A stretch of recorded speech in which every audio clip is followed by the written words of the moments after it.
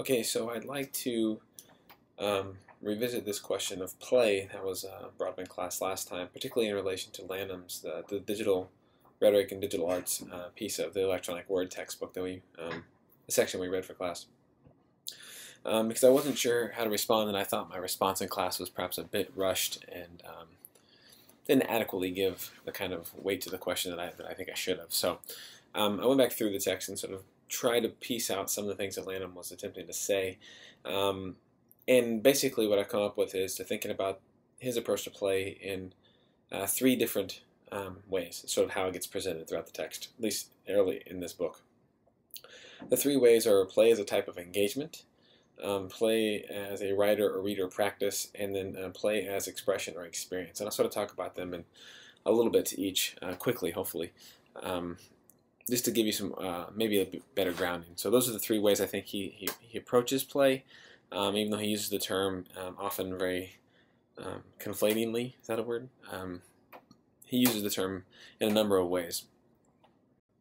The first one area to sort of look at would be Lanham's use of play as a type of engagement. And here again, play for Lanham is not meant in a sort of like clearly defined sense. It's not like he's pulling from Huizinga's notions of play, characteristics of play, or Kaiwa's revisiting those things, or the work of Brian Sutton Smith, or any of these folks that have come along since then to really sort of articulate what play means and what games mean.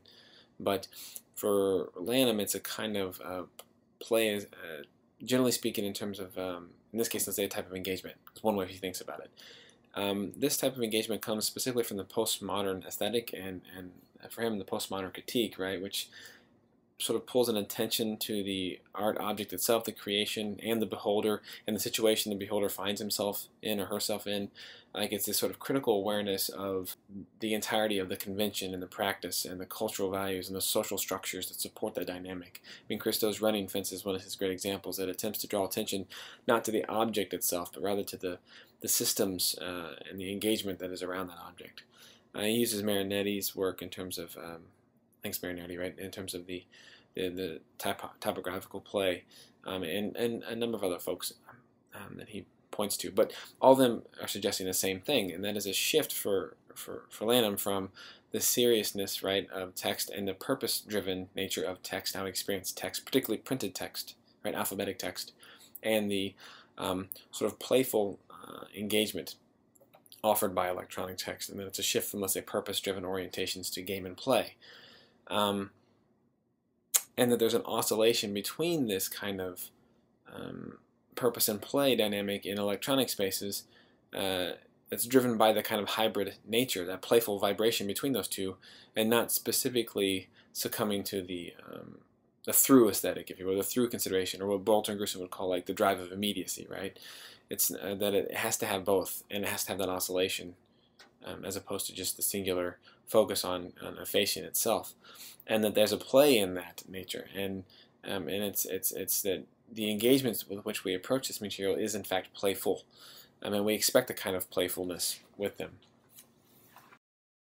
The sort of second, well, even the related one, which we might think about play as an experience, because it's still the same kind of engagement. We might think of engagement, the earlier version, as a kind of attitude toward the text or the creation of the media, right? But play as an expression or experience is sort of one of the other main areas that Lanham sort of uses the term play. Particularly, this goes back again to the postmodern aesthetic. It's a play with convention, a play with culture, a play with practice and space. You know, he uses Duchamp's fountain or urinal, right? But specifically, also, it's an attempt to play with perception, and it's you create an expression in such a way to play with how people understand perspective and the ways in which we perceive things, and that's an intentionality from the how we express things, right?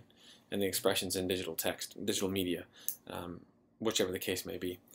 And then for Lanham, this again goes back to how we have the attitudes we take towards text, or e-text, as he uses the term e-text a lot. Is it serious? Is it playful? What are its conventions? Where is its place? Its structure? But there's also a relationship here between a kind of playfulness, right, that he talks about in the act of this engagement, this experience, between the material or the medium, the author, and the audience. And there's the play across those three things. Author is producing something in relation to the medium, and author as producing something for an audience who's going to experience it as, let's say, maybe less purpose-driven, but and more as a kind of experiential moment. And we'll talk about this stuff a little bit with Nathan Shedroff's work on experience design, and even Bolter and Gromola's work in Windows and Mirrors. But the idea being that, right, this is the sort of the core shift from the serious, purpose-driven, functional, clarity, brevity, sincerity dynamic of text to the sort of playful gameplay dynamics, maybe less clear, comic even nature of e-text, and how it invites a kind of playful engagement from readers, almost to the point that the aesthetic and rhetorical qualities of electronic media is a certain kind of expectation of play as an attitude or an approach. So one of the other things that I think that's important to the way Lanham talks about play is play as a kind of authorial or writerly practice. He says that computer-aided design these days sort of is deeply playful in the kinds of effort that it calls forth. And I think this is something that I hold true to in my own class, and I think play is an active learning strategy for how you develop technology, skill sets, but also that what is wanting with digital media is a kind of playful engagement. And the reason why this is, and Lanham sort of outlines this in his uses of play, is that there's a kind of willingness and even readily ability to make mistakes with digital media. In a way that previous technologies didn't allow mistakes to happen with any sort of, well, sorry, they allowed for mistakes to happen, but they didn't encourage it because of the labor-intensive process of fixing mistakes. Right? Digital technologies kind of champion you're making errors, you're making mistakes, you're playing with the algorithms and the processes because they're so easy to fix, to undo, right? To copy and paste, to redo.